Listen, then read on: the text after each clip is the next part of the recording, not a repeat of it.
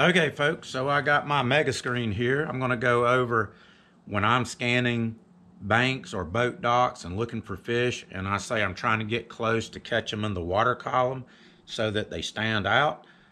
I'm going to go in detail exactly what I'm trying to do. That way you understand why I'm saying I'm trying to catch them in the water column, because these fish are easier to see. So I don't have any fancy graphics. I'm going to just try to make this in layman's terms. This is how I understand it. And it works for me. So I've got a little fish cut out right here. So what I'm trying to do is, when I'm scanning, and this is the top of the screen, the newest information is coming right here. When I scan over a fish, I'm trying to catch it right here. So you can kind of see what's going on with it. So when I catch it in the slender beam, there's the beam. When I run across it this way, or if I run across it this way, it's going to show up on the screen here like this, or like this.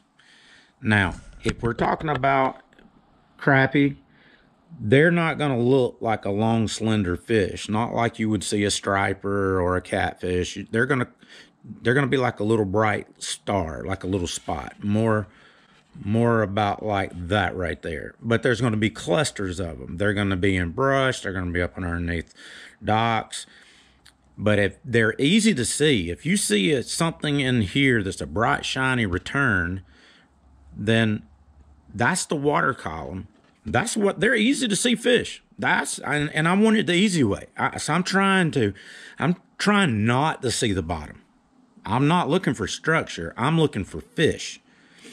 So, and now, if I happen to take and go and scan a fish right here, for example.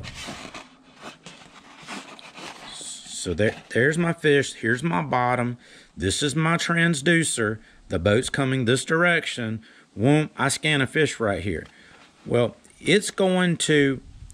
that beam is going to hit and go back, and it's going to hit the fish, but it's also going to cast a shadow. So there's going to be a shadow on the bottom of the lake. It's going to hit the fish, and then there's going to be a shadow. Now, the closer that shadow is to the fish, the closer the fish is to the bottom of the lake.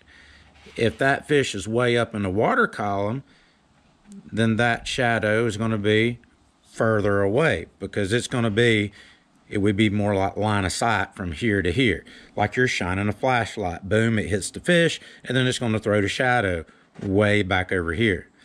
Now, what does that look like on the screen? So it's going to show up on your screen when you're looking at it. If it's over ground, it's going to look just like this. You're going to see, sometimes you can see the fish. Sometimes I have missed fish when it's over the bottom. And this is just a color palette. This is the bottom of the lake. It's the color palette, that tan palette that I like to use, but you could use green, you could use red, any different palette you want. But it's still going to be a bright white return when it hits the fish. And then there's going to be a dark shadow. And if that shadow is closer to that fish, then that fish is close to the bottom. If that shadow is way out here and you can see the fish, then that fish is way up in the water column.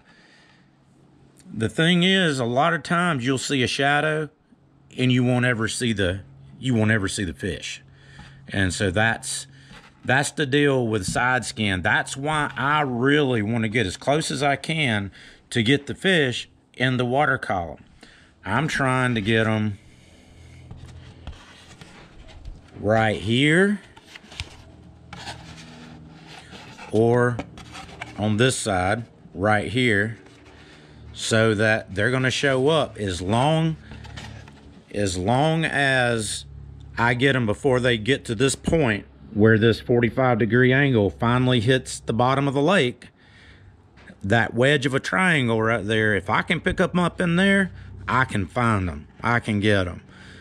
So that's why you'll typically see me run a 60 feet or 80 foot wide to the left and to the right of the boat.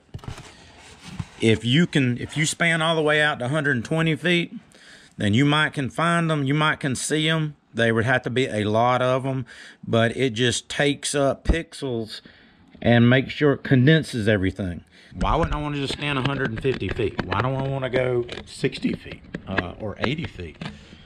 I'm scanning something very particular. I'm trying to get close to a dock, and a dock is typically going to be 30, 40 feet long. So if I'm scanning out to 60 feet, I'm going to see all the way up underneath that dock. If I'm going through an area and I'm just trying to locate brush, not fish, then I'll crank my width out to 120, 150 feet. And then once I say, hey, there's a brush pile, well, in a lot of likelihood, you're not going to see fish on it with it zoomed out like that. So then I'll go back by it. I'll put a waypoint on it, mark it.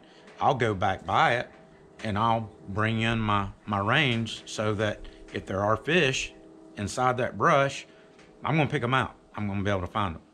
So if this helps you out, do me a favor. Hit that like and subscribe. I'd really appreciate it. It would help me out. God bless. Have a good one, and we'll catch you on the water.